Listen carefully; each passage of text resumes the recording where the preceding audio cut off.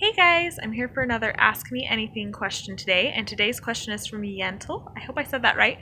She asked if you were going to have girls instead of boys, what would you have named the twins?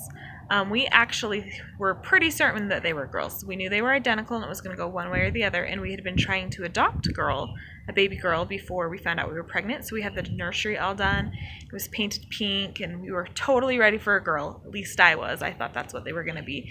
So we had their names all picked out. We knew we wanted to name one of them London Marie, which is still a name that I super love.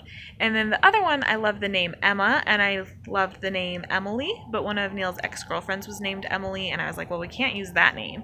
And you can't have an Emma and an Emily. So we eventually decided we would do Emma as the first name and Lee as the middle name, so it would be Emma Lee and London Marie. And that's what we would have named the boys if they had been girls, but they're not. They're boys, and they have boy names now. Anyway, thanks for the question, Yentle. If you have a question you want to ask me, just fill out the form and I'll get to it. Thanks. Bye.